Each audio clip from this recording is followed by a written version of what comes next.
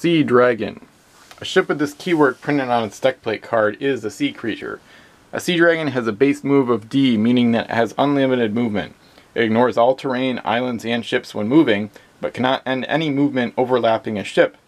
When a Sea Dragon is given a shoot action, we may choose whether that action is a normal shoot action or a swoop attack. It cannot perform both as a single action.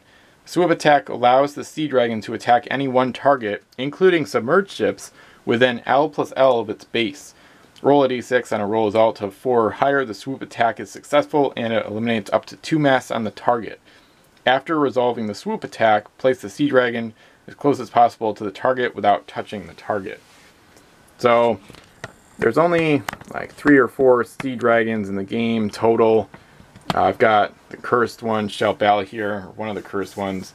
So for example, the guns aren't in range, and neither are this ship's cannons, but then it can swoop because it's with an L plus L of the ship. So then you could roll a die, and I got a 1.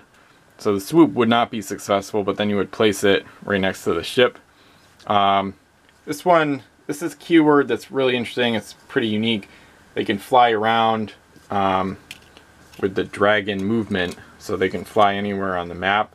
So in that case, they're better for attacking small gold runners that are otherwise hard to catch, especially because Sea Dragons, they have 4 segments for cannons. So if you don't want to use the swoop attack, you've got 4 guns, which unless you combine it with an Admiral's action or Micron, Sea Dragons really aren't viable for going up against larger gunships because they won't be able to get the first shot, and then they'll probably be decimated before they can do much to return the favor.